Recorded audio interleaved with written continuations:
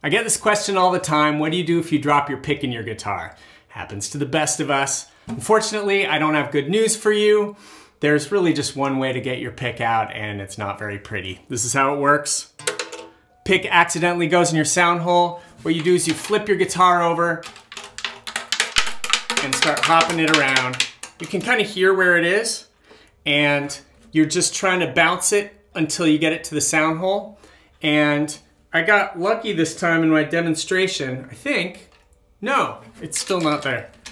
I thought I heard it come and hit the strings. The one trick to this is, if you hear it hit your strings, if all of a sudden, you hear some pitch. Oh, there it goes, it finally fell out. If you hear it go clunk when it hits the strings, it makes a slightly different sound. Sometimes you can hear the pitch of the strings when that happens.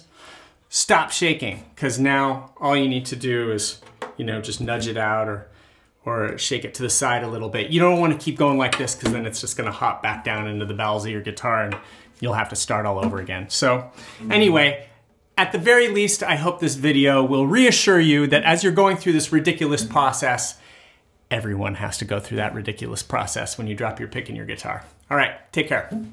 Hey, I hope you liked this lesson. If you did, please click the like button. You can also subscribe to my channel. And if you really want the good stuff, become a member of Heart with Guitar. You can click the link below to learn more. Hope to see you there. Take care.